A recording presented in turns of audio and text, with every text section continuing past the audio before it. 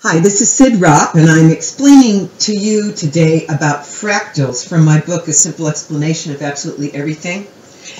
And we're going to talk about fractals using an ordinary stalk of broccoli. So I want you to see what broccoli looks like. You know, it has these florets on the top, and it also has this leaves at the bottom, right? So you see the leaves leading up to this layer of floret. So we could say that's the basic pattern or formula of this broccoli. One thing about broccoli is it's a fractal. So each layer of the broccoli looks just like the layer above it. It's a nested fractal. Let's see how many layers we can go down. And by the time we dissect this broccoli, you'll understand what a fractal is. First, let's observe that it all starts with this layer of leaves. So that was our first clue about heading into this one layer, right? So I'm going to just take any of these stalks, any of the stalks. Here, let's take this guy. So I'm breaking off one of the stalks. Now see, look. It, particularly if I move it away, it looks just like its mom there. It even has the little layers of leaves. Only its little lead-in leaves are small. Okay, I'm putting away the mom layer. Y'all know what broccoli looks like. Now we're looking at layer 2. This was layer 1 of this mama fractal, or the first iteration. This is the second iteration of the broccoli.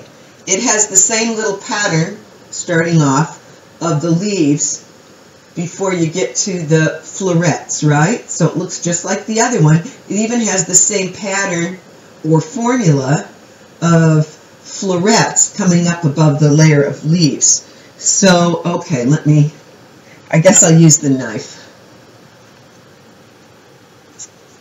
So I'm just kind of breaking off one wedge of this broccoli. Okay, so now I've got the next iteration. We're at the third level of broccoli. And by the way, if I bring it back here, you see the baby looks just like the mama because they're fractals. They express the same shape. I am going to make a hypothesis now that there's going to be a little baby layer of leaves kicking off this next level. I've never really paid attention to the leaves before. Let's see. Yeah, there's the little leaves. Okay, so it's got its own little layer of leaves. That was a hypothesis that was just proven by noticing what the fractal formula was for broccoli. And above that little layer of leaves, then what? We've got all these little florets still, right? So we're already at the third iteration from the mama. Now we're going to peel off just any of these layers inside of this broccoli to the next layer down. Alright, and here it is. You see, it still looks just like the original, although they're getting sloppier with my ability to dissect them. So what are we now? At the fourth iteration of the formula for this particular fractal, which is called broccoli. Now, what do we see when we get down closer? There's probably a layer of leaves. They might be so small that we don't see them because this is such a immature part of this broccoli. But I can notice one thing. I'm trying to hold it up right. See, even at this fourth iteration level, there's a fifth iteration level where its little buds look just like florets, right? They look like broccoli florets. I can barely see it. Let's peel off one of them.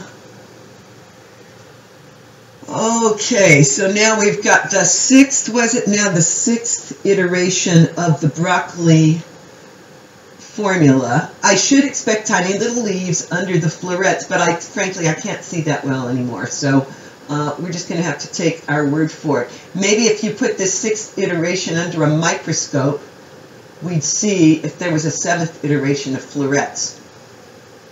All right. That's what a fractal is.